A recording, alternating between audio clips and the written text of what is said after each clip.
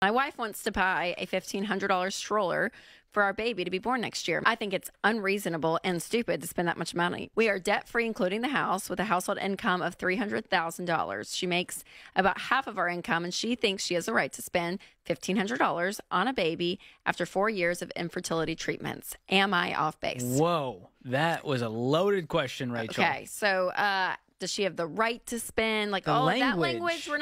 Let's remove that just for the fun of this. Even if she was a stay-at-home spouse and made $0, I don't like this language of well, she has no right because she doesn't make this or she makes this. Yeah, it's not That's about just weird. She has a right because she's part of the partnership of marriage that you guys are in. So she has a right to voice her opinion and all of that, right? Just like he would. What we always go back to is, are you doing it with cash and are you doing it for the right reasons, or are you doing it with debt to impress people? Right. And this is not one of those situations. They followed the baby steps. They make $300,000.